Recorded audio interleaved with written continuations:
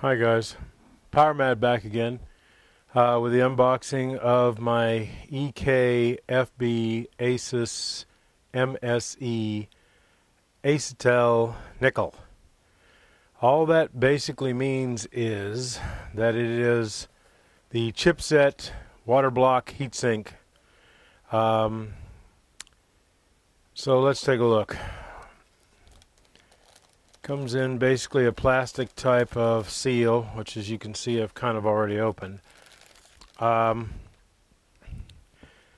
This is for the ASUS Extreme motherboard that you'll see in another video. Water inlet or outlet. This actually provides the regulator heatsink and all the way down to the chipset. It's a pretty looking device, but you can see it's basically a polished nickel and looks quite well done.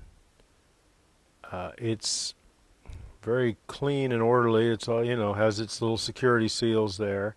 Would be input here and discharge there. It is a heavy. It adds weight. Probably, I guess at least a pound and change. So. What else is in the box is some installation. Well, there's water block coolant nickel. Thank you for purchasing document.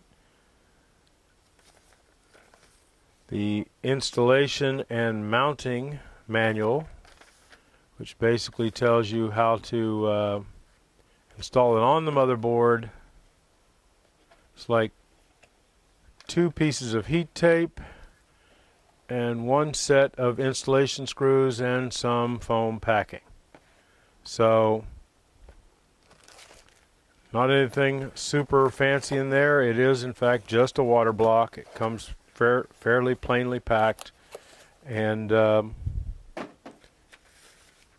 that's that. One more time, there's the back side. I hope you can see it well enough. Thanks much.